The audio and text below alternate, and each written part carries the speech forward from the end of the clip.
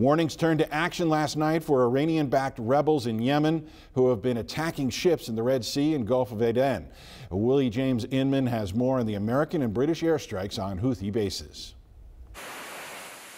U.S. F-18s taking off from aircraft carriers, working alongside the British Royal Air Force, carried out a series of strikes on Houthi rebel bases in Yemen in retaliation for attacks on commercial shipping in the Red Sea.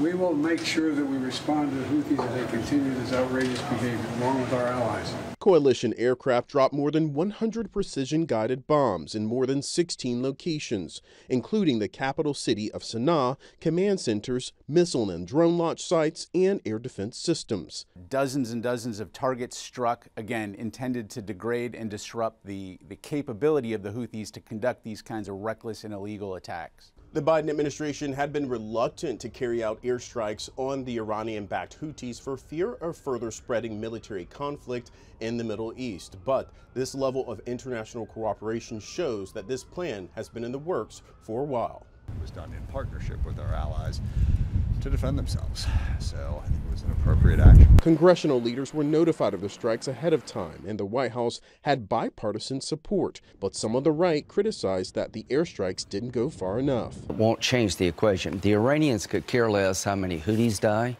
how many people from Hamas die. You'll never get Iran through their proxies to back off until you hit Iran. The Houthis are vowing retaliation, prompting the U.S. Navy to warn American ships to stay out of the Red Sea and the Gulf of Aden for the next 72 hours. Willie James Inman, CBS News, the White House.